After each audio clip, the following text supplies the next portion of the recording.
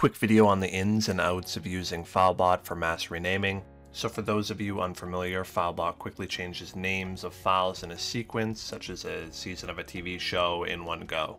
Rather than you sitting there and renaming each and every file, which would take forever, you can do it all at once.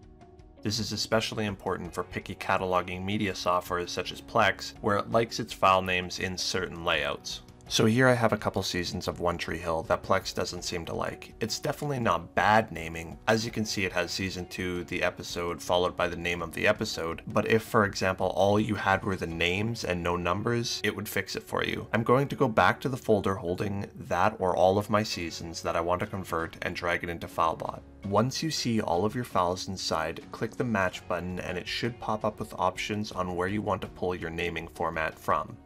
I just happen to like TVDB, but they will all work.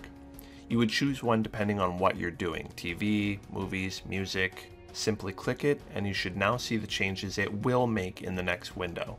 As you can see, it changes the file to one that has a more universally recognized format.